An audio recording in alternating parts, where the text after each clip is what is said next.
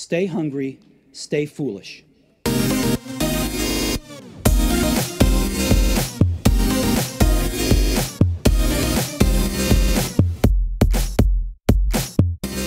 Did you know learning is a skill? Did you know that learning to learn stuff better is much easier once you know how?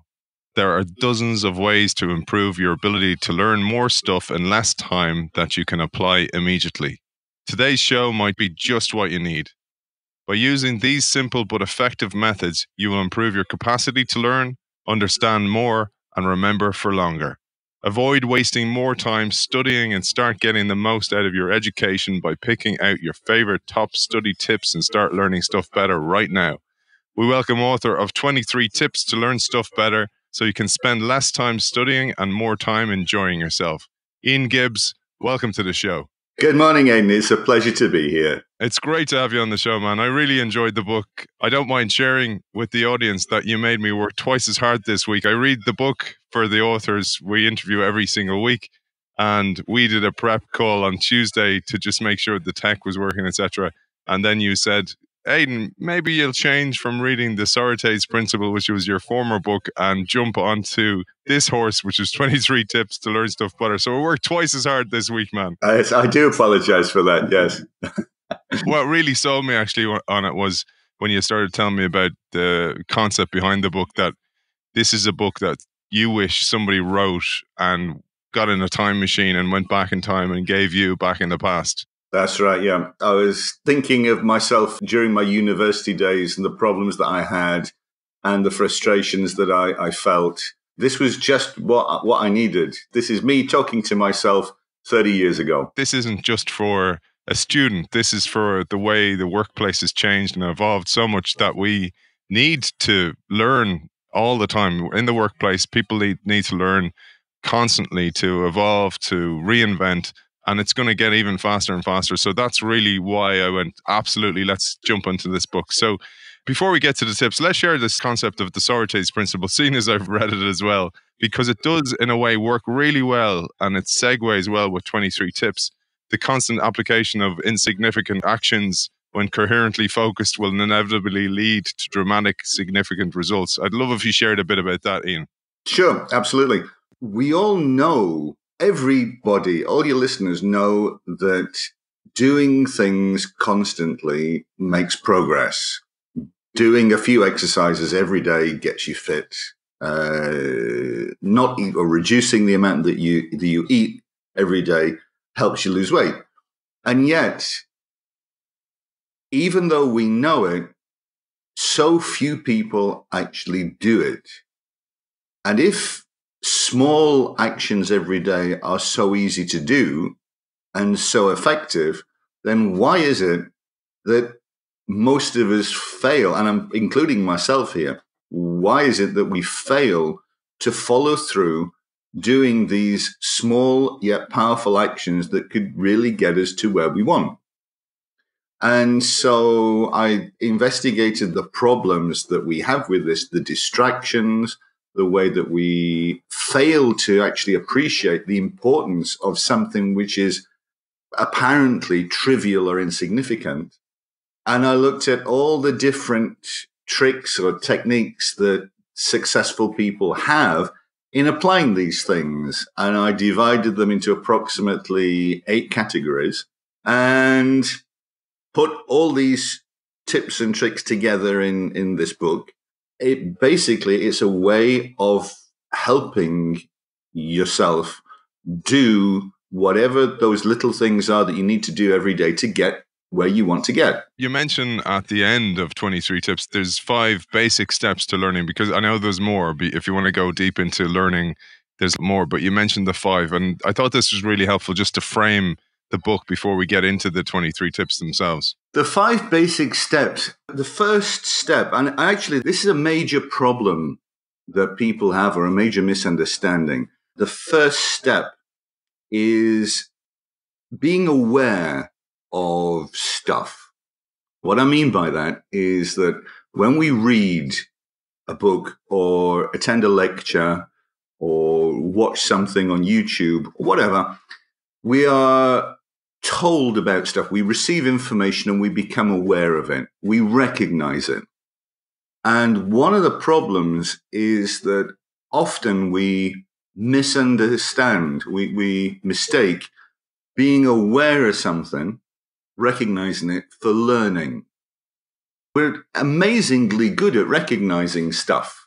The picture that I always get in my head is when I was a teacher and I would say to my students, right, okay, we're going to do algebra. And they would say, oh, we've already done algebra, because when they look at it in the book, they recognize it. But the problem is that simply recognizing stuff isn't learning it. It's the simplest type of learning that there is. For instance, when I give my talks to adults rather than students, I use the reference of 7 Habits of Highly Effective People. I say, right, okay, so put your hands up if you've read the book, and about over half the audience put their hand down. I say, right, turn to your partner, turn to somebody who hasn't read the book, and tell them what the 7 tips are. And almost nobody in the audience can actually say with certainty what the 7 tips are. They've read the book, they recognize it, but can they remember it? The answer is no, they can't. And so above simple awareness, recognition, is the ability to remember, to recall stuff, to be able to bring it back into your consciousness without any prompts or without any help. This is one of the things that I think we fail to do ourselves, is to actually learn to remember stuff, to be able to recall it. A simple way to be able to remember stuff better is just try to remember it. The simple method of flashcards. You can get flashcard apps now on your mobile phone where you have one side that prompts you and the other side gives the answer. Just try and do that every day. If there's stuff that you need to remember, then try to remember it often. It's like practicing riding a bicycle or swimming. The more you do it, the better you get at it. And I do this not just with facts and figures, but I'm terrible at remembering, or used to be terrible at remembering people's names. With the flashcard app that I use one called Anki app, which I think is great.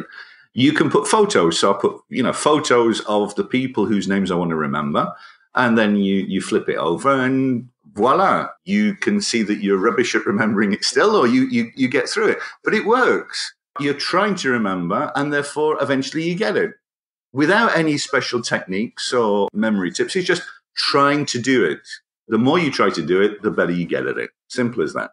The next level up from remembering stuff is to be able to understand it. You might remember the names of people, but if you don't understand who they are, what responsibilities they've got, who's friends with who's married to who likes what, etc., you don't get that interconnectedness of the facts. The simplest way of starting to understand stuff is to talk about it. By discussing your ideas with other people, you get to shuffle all these facts around and see how they start to slot together. And when you're trying to explain something to somebody and you realize that you're having difficulty, that's when you find out that there's something that you don't understand. Because if you can't put it into words simply, if you can't fluidly express your thoughts, then obviously there's some connections there that aren't working.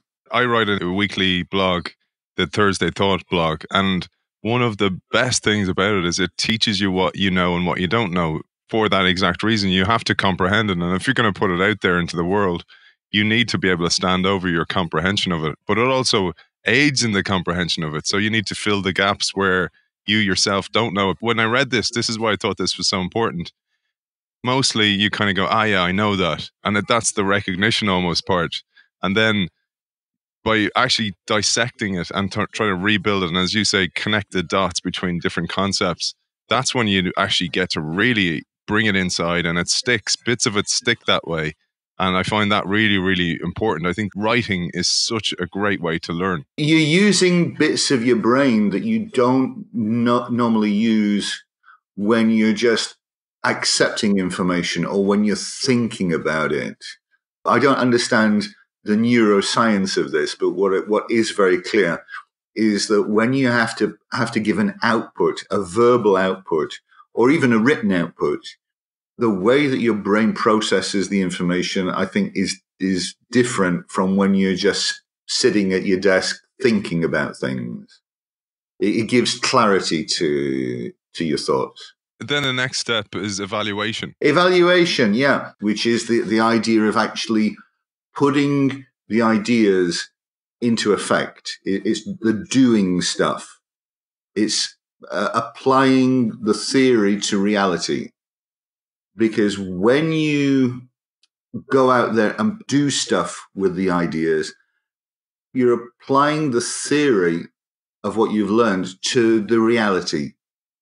And that immediately gives you another dimension to what it is that you're learning. You know, you can explain, for instance, to somebody how you would go to a restaurant in Germany and order dinner. And that's nice in theory. But to actually go to a restaurant in Germany and order dinner, you might find, I'm sure you would find, that there's lots of things in real terms that you haven't covered in the theory. And it's the doing stuff with your knowledge that helps you consolidate your understanding and understand it even better. These 4 levels, they're not black and white. For instance, when you start learning a bicycle, you learn a bicycle by actually getting on the thing and trying to do it from scratch. You don't sit down and get on internet and read a couple of pages on how to ride a bicycle. It's not you start here and then you go up to there and then you go up to there. There are definite stages of learning which sometimes often is ignored when we're trying to learn stuff ourselves. I think that's a really important point also for business, because we talk about this all the time, that you need to get some product out in the market to learn from it. If you just have a theory of, I think this will work, the market really wants it, you may totally be wrong. But just getting something out there quickly, learning from the mistakes, learning what works, what doesn't work, from the scar tissue, is a much more valuable learning. Now, it doesn't mean alone, as you say, it's not just the scar tissue you need. You need both the theory and the scar tissue together. To an extent, it's a bit like playing around. For instance, an example which has happened since I spoke to you on Tuesday. I don't know whether I'm really behind the times or not. I'm not the most technologically minded person that you're going to be interviewing.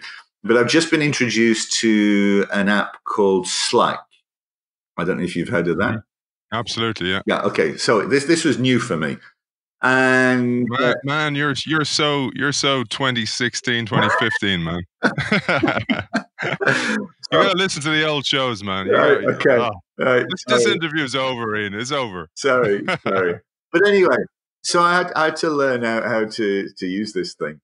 And so all I did is I looked at a few YouTube explanations of the basic thing. And so I became aware and I started to try and understand what it is that. But basically, the way that I learned it was just playing around with it, just doing the stuff that I saw on the explanation and from my workmates are saying that I should be using this.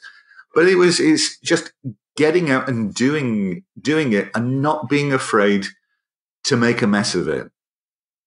Because I think one of the problems that we have with learning is that we're frightened of getting it wrong. We're frightened of making a mess. You can't learn stuff well unless you're relaxed and you're open to these ideas.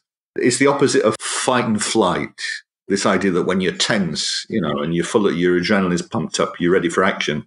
The opposite end is this rest and digest idea that when you're relaxed and comfortable, that's when your brain is open to taking on board new ideas and new concepts. And we do that when we play. And so this idea of setting aside a period of time where you say, look, I'm going to go and have a go at learning this, and I might not get it right. I'm probably going to make a few mistakes, but what the hell? It's all part of the learning process. And so this idea of applying stuff and expecting to not get it perfect is an important part of progressing. There's a very simple quote by Benny Lewis, a language learning guru. He's a polyglot, learns loads of languages really quickly. He says that if you're 100% sure of getting it right, then you're not trying hard enough. You're not trying to learn quickly. You're not stretching yourself.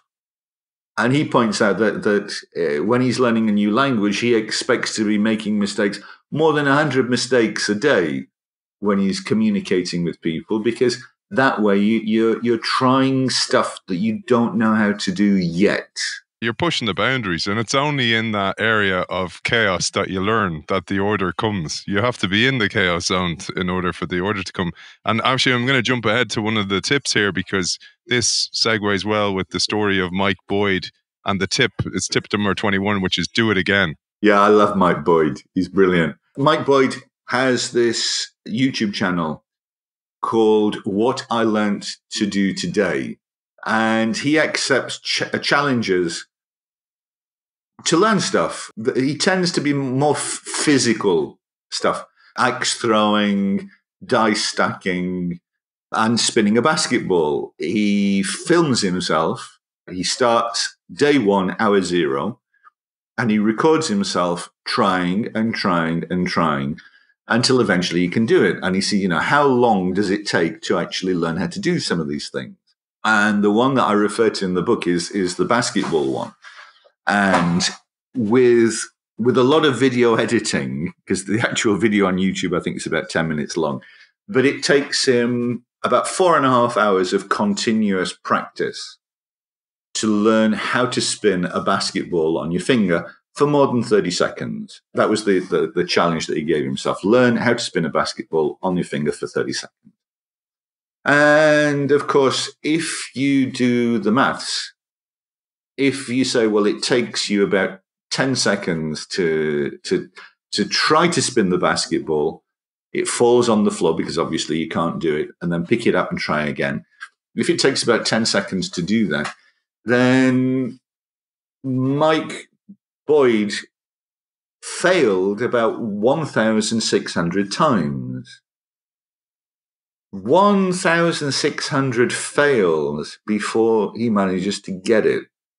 Now, most people, when they try to do something, they might fail once or 5 times or 10 times.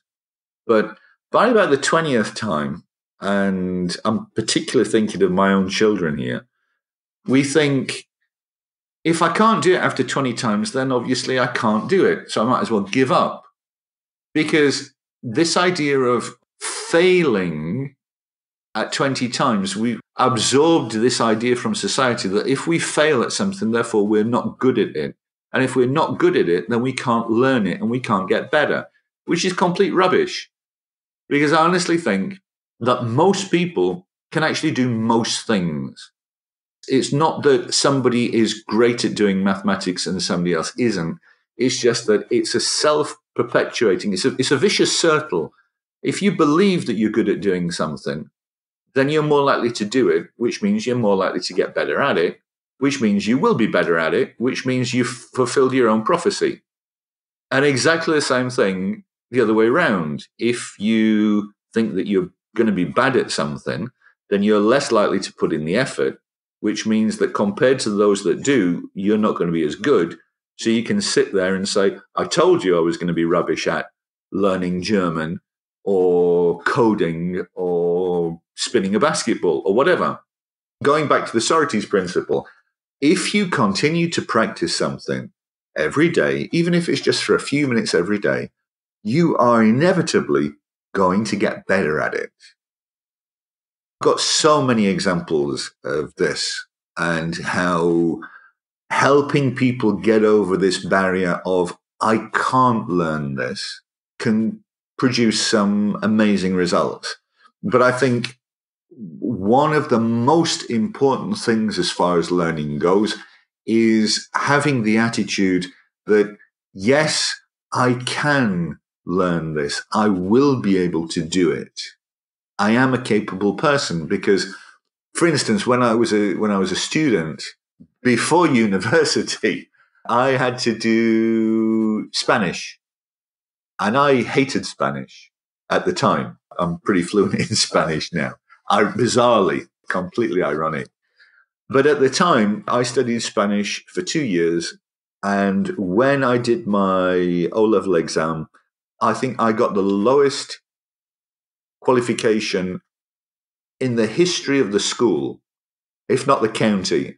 I failed spectacularly my Spanish exam because I was convinced that I couldn't learn Spanish. I thought, what's the point? I'm rubbish at it. I'm not a linguist. I can't do this. And I got a really bad grade because I never put in the effort. I never thought that I would be a capable Spanish speaker. And now I'm fluent. So I've obviously proved myself wrong now. That's a really important point about the things we say to people, both as mentors or leaders or business leaders or parents, is so important. So if we drop in ideas like, oh, there's only certain types of people who are good at languages and other people are good at science, if we're saying those type of things into society, into the world, that's not very helpful. Yeah. It's called the Pygmalion effect, is when you kind of influence somebody towards a positive outcome. And it's called the Gollum effect. The opposite is when you kind of go, oh, well, I'm no good at this, so I'm going to be, good at this. And then they actually just fulfill their own prophecy, as you say. It's one of the reasons I really love the idea of the book. You do aim it at, students, but I think it's so valid for us. It's not too late for us as C-suite executives, CEOs, entrepreneurs to actually take on a lot of the lessons that you talked about in the book. It's strange. I mean, I'm stunned. I aimed this at university students, but yet from primary students to adult students, everybody who's read the book has said how much it's helped them modify or change their approach to learning stuff. My niece is called Cadence. She's 12 years old before the book came out. And I gave a draft of the book to my family to read. And they actually gave the manuscript to Cadence as well, and she read it. And she was about to start secondary school. Up until starting secondary school as a student, she'd been a completely normal, run-of-the-mill student. Never shone for doing anything spectacular. She started secondary school at the end of August. In her first week, she got a certificate of excellence from her teacher saying how pleased they were with the standard of her work. And this is nice, but as she pointed out, the teacher has actually got a wad of these certificates in her desk drawer that she just gives out to anybody who does good stuff. But nevertheless, in 1 week, first week at school, this made her think, oh, I'm doing something good. The following month, the quality of her homework was so good that her teacher took a photograph of it and put it on the school website to demonstrate the quality of what could be achieved by students. And this was something that the teacher didn't do for everybody. This was something quite unusual, that she shows the work of a student to the whole school. And so again, this increased Cadence's self-confidence and attitude. And so she continued applying the techniques, etc.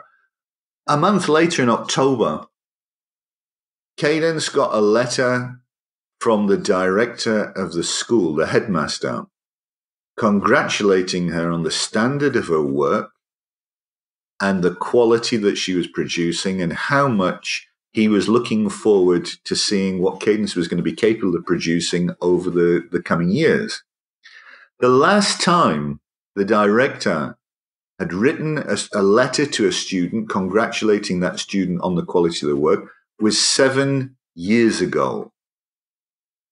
it's mind blowing to a 12-year-old child to get a letter of commendation from the headmaster. She's completely changed her attitude. She goes to school now, and if she's not in the top of the class, she feels frustrated because she knows that she's capable of producing excellent work. Since then, she's won Student of the Year award, Homework of the Year award. I think she's getting a bit bored with all these prizes that she wins. It's so great, and it's so frustrating at the same time, because what Cadence has seen is that there are ways of learning stuff better than if you just left to get on with it yourself. And the frustrating thing is that everybody could have this. I hear it, man. I hear you. When you told me about this book when I was reading Sword Eyes, this is what jumped out to me, is like, let's at least get this out there where people can start thinking about that for themselves, but also their children or their niece or nephew, whatever, just to get it out into society.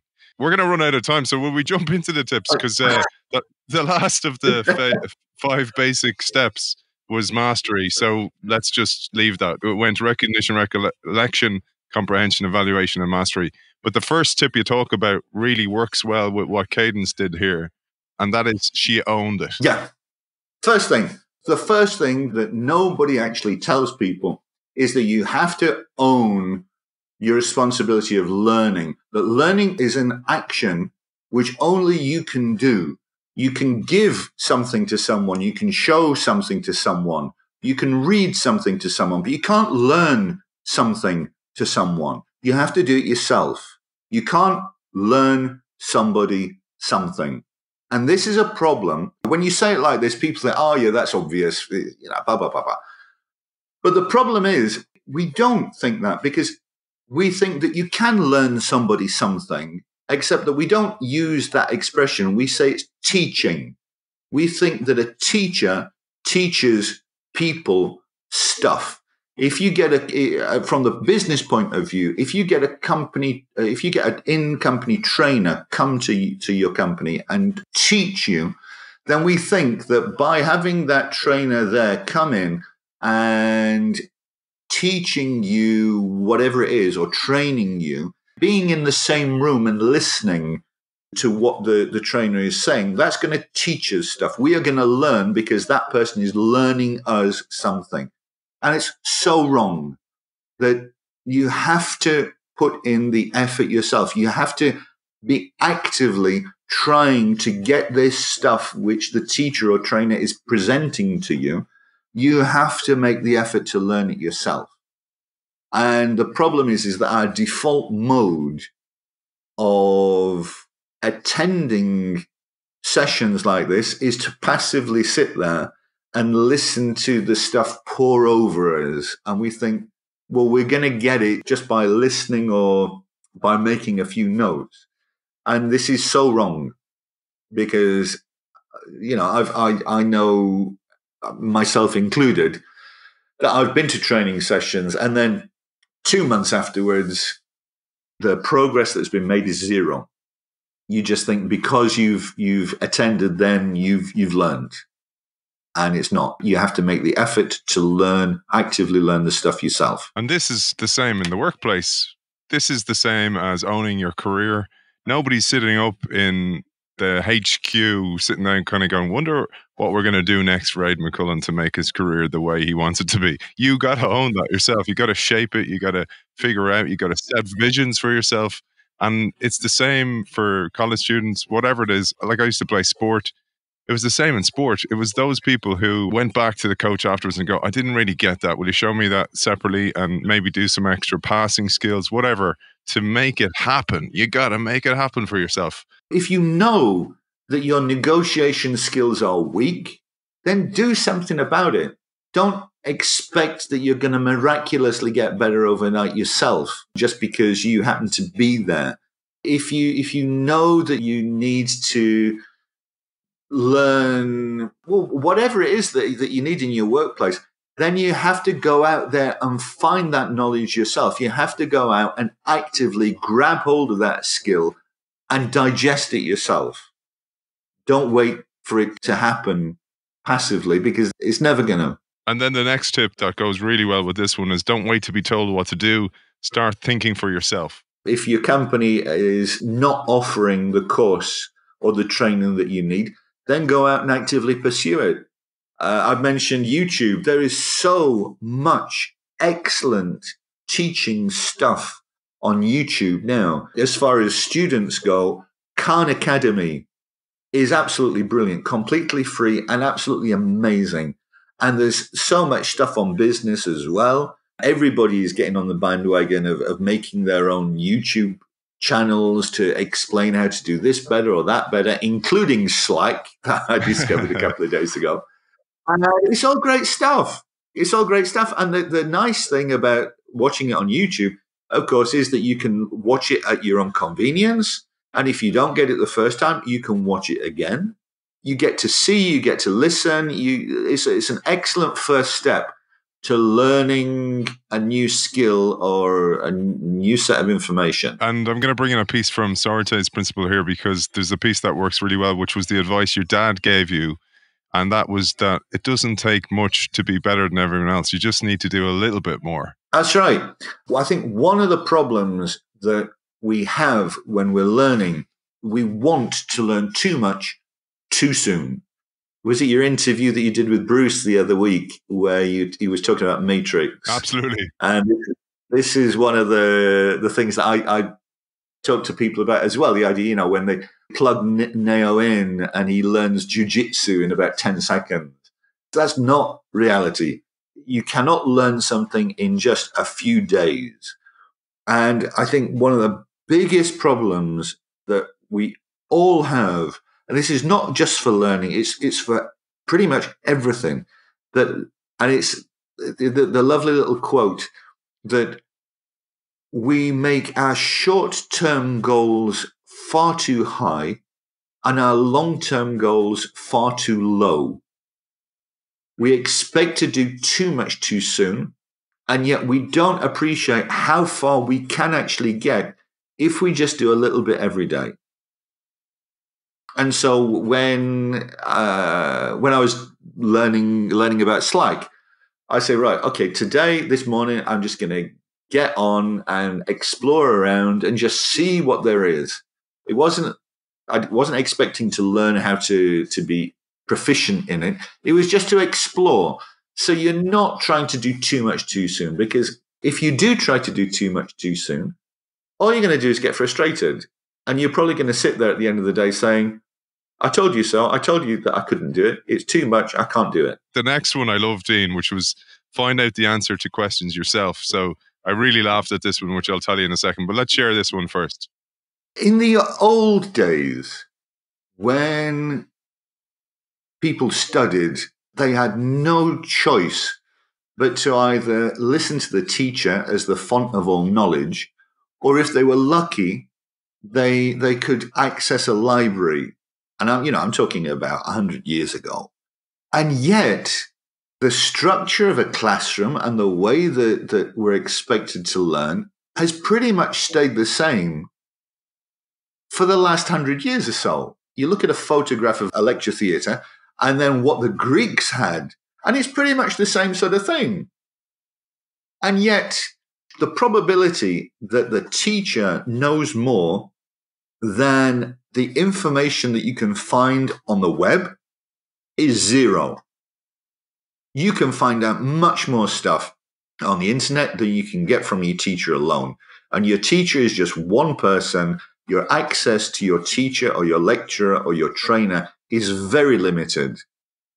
And if you don't get it the first time and you have to ask your trainer again, you risk the idea of you risk that you're going to look stupid in front of people. And so the idea of having a trainer or a teacher giving that information to the students is fundamentally flawed now with the situation that we have. I think one of the biggest skills that we could be teaching people is how to learn autonomously. You teach a student how to go and find the answer themselves. And that's empowerment in the basic sense. that you're giving people this idea that they are capable of learning whatever it is that they want to learn. If you go back a step, you think about supposedly before a kid is 5 or something like that, they ask you 100 questions a day because that is the basis of learning. And then we stamp it out in kids. By middle school, kids don't ask questions anymore because the teachers always need to stick to the curriculum. I need to follow the course formula here. And I don't have time to be answering questions. But that is how we are programmed to learn. And it's stamped out of us. So it's no wonder when people get to the workplace that they stop asking questions because it's seen as a bad thing. If you get on an aeroplane, you expect that the pilot has been taught how to fly. And if you go to a hospital, you expect that the surgeon has learned how to do surgery. And yet the bizarre thing is we're sending hundreds of thousands of students to school and university and college and training sessions, whatever, every day, and we are not teaching them how to learn. We are not teaching students how to learn effectively. And I think this is the most bizarre thing in the 21st century. In a world where we have to change every year, there's new stuff coming out. This is the innovation show, yeah? It's all about learning new stuff, adapting, changing, innovating. In this sort of world, learning is the most important skill that you can have, surely. Absolutely. And in the workforce as well, because of the rate of change, we need to adapt so quickly. And I don't think we're ready for how quickly we're going to have to adapt in the future. And it's one of the reasons I love bringing this new information to the listener, and your book on learning how to learn is really important in that. I wanted to mention, I laughed when I read this one about just go and find out the answers to yourself, because actually it's coming up with the question, which is the valuable skill now. I used to run a team of people, and we had a rule in the office that you didn't ask a question that was Googleable. So once it was available in Google, you didn't ask it like for something silly, like where's the nearest post office? And if somebody broke the rule, we used this website. It's very fun. It's called Let Me Google That For You. And what it does is it videos you going into the Google search box, searching where's the closest post office. And then it creates a bit.ly link out of it, short link out of it. So what we would do is somebody would go, Aidan, do you know where the closest post office is? And I'd be like, yeah, I'll send you a link. So I'd send them the bit.ly link, and I'd go into Google, and it'd be just like, Google that yourself in future, right? And it became a kind of an ongoing joke in the office, but then it spread throughout the whole organization. And I was the jackass at the top of it who started all. Let's move on. The next one you talk about is dare to prepare. This, I think in the book, I use the example of I'm speaking for myself here, when I go to a concert, I listen to the music that I know I'm going to be listening to at the concert. What's the point of that? Why am I listening to something that I can hear for free, and yet I'm going to be paying 50 quid to see it on stage? You know, where the acoustics are probably not going to be as good as when I listen to it on at home. And it's that given that you need time to assimilate ideas, if you've gone over some of those ideas before you have to sit down and study, then your mind is going to be more open to those ideas. If you know that you're going to be going to a training session on sales techniques, then if you can read up or do a bit of research into what it is that you're going to be covering, then when those ideas are explained to you in the session, they're going to resonate more. You're going to say, okay, right, I remember that bit, and they'll anchor better. They'll stick in your mind better. And this idea of when you plant a seed, you prepare the earth so that the seed goes into the earth and has a better chance of growing. And this idea of preparing yourself mentally before you sit down to study hard, if you like, can make that difference. So with students, if you know that you're going to be studying nuclear fusion or whatever, then if you can do a bit of research before the class, the chance of you taking more away from that class is going to be much greater. The next one I loved as well, which is the sooner the better. This makes absolute sense. I am one of the world's experts in forgetting stuff. I have a fantastically bad memory. And so we have this idea that when we have something in front of us and it's obvious, we think that in a week's time, it's still going to be obvious to us. And I've given up that idea. I have learnt a long time ago that whatever it is that somebody's explaining to me or trying to teach me, I'm going to forget it by next week. And so the idea is that after you've had a class or a meeting or a conversation and there's important stuff that you don't want to forget, then act on it immediately. Don't wait for an hour to think, oh, well, I'll put it in my diary after lunch. Oh, I've got an important phone call, so I'll make a note of it after the phone call. Just assume that you're going to forget. We forget a phenomenal amount of stuff almost immediately after we've listened to a class. I think the statistics say something like we retain about 5 to 10% of what it is that we hear. So anybody who, for instance, who's listening to this podcast says, right, these are important things that I want to take away, then write them down now. Don't wait until later. Don't assume that because it's obvious to you now that in a week's time it's still going to be obvious, because in a week's time you'll be thinking, oh, what was it that I heard? There was a few ideas there, but I can't remember what they were. People ask me about the show and preparing for each episode. And ever since I started reading books, and I only really started reading properly towards the end of my professional rugby career. And what I did was, you know, when you read and then you go back over the page and kind of go, oh, I already read this page. It's a horrible feeling, right? So I went, when that started happening at the start, I went, okay, I'm going to start taking notes. So I took notes on the book I was reading. Yeah. And then I would read over those notes before I read the next chapter. And it's almost like, okay, where was I? And it brings you back to that point. And that's what I do with the show. Like when I'm reading a chapter, I take out bits, and it's really helpful because then I get to interview you and talk to you about that. That reinforces the learning. And then I write an article where I bring parts of the book into life, and that reinforces it again. And then I edit the show, which reinforces it again. So it's an absolutely amazing way to learn. And it does exactly what you're saying. It's just taking little bits, little by little, like you say in Socrates' principle. You're adding up, and all of a sudden you've built a mountain of knowledge. Absolutely. The trick that I use is when I read with a pencil. The important bits, you know, the little nuggets of information that are the key points to what I'm reading, I'll just underline it very faintly with a pencil. If I find that I've got to the bottom of a page and I've underlined nothing, that's when your mind has slipped. And you're doing the reading, but you're not taking any of it in. Often I get to the bottom of a page and I think, what is it that I've just read? I can't remember any of it. It makes sense. You know, when the book is tattered and worn, it means that you've used it. We're going to finish up. We didn't get near the 23 tips. And there's more than 23, by the way, for the listener. There's more than 23 tips in the book. There's bonus tips here and there. And you bring pieces of Socrates' principle into the 23 tips as well. Ian, if people want to get in touch, how can they find you, the book, etc.?